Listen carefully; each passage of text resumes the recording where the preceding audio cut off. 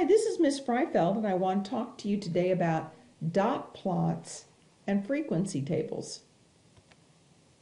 Let's say we needed to gather some data. We asked 25 students to help us. We give each one a dice with the numbers 1 through 9. They each roll the dice once and call out their number. This is what a frequency table we could make would look like. So here you have the number that was rolled, and this is how many people rolled that number. These are called tally marks. They could be sticks, they could be check marks, anything you want. And then the frequency, you just add up the tally marks, tells you how often someone rolled a 1. How often did someone roll a 2? Well, a dot plot is another way to show data. Using the numbers that the students rolled on their dice, we can make a dot plot that looks like this one. Again, we can see that the number 5 was rolled by 1, 2, 3, 4, 5, 6 students. The number 3 was rolled by 4 students.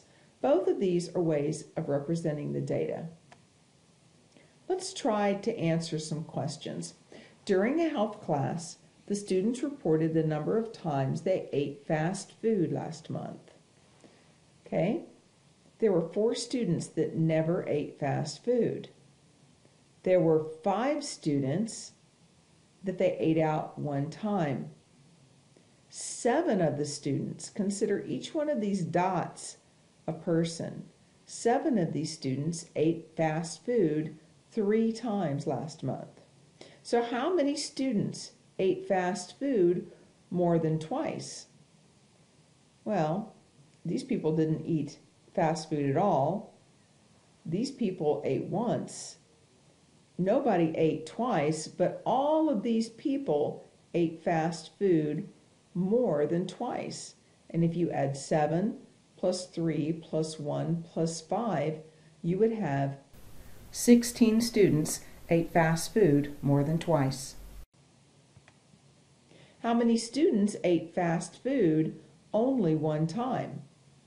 Well, these people ate fast food only 1 time, and there's 5 of them. Here's our next one. The coach of the academic bowl recorded the scores in a trivia game to determine who would represent the school at the regional composition. And these are the scores of the trivial game.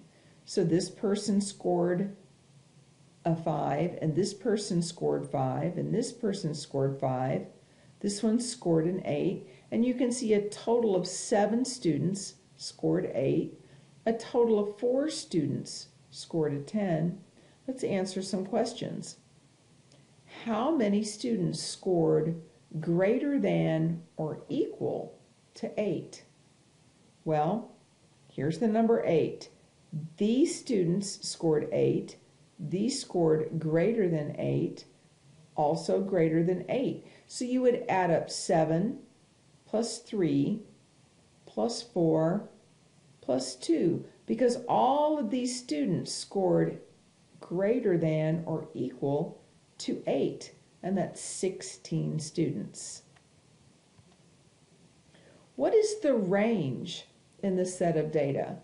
Well, remember, the range is when you take the largest number, which is 11, and you subtract the smallest number, which is 5, and the difference is 6. So the range in that set of data is 6. What is the mode in the set of data? Well, the mode is the number that's listed the most. And you can see that the score for 8 was listed more times than all the rest. So the mode in this set of data is 8. Good job.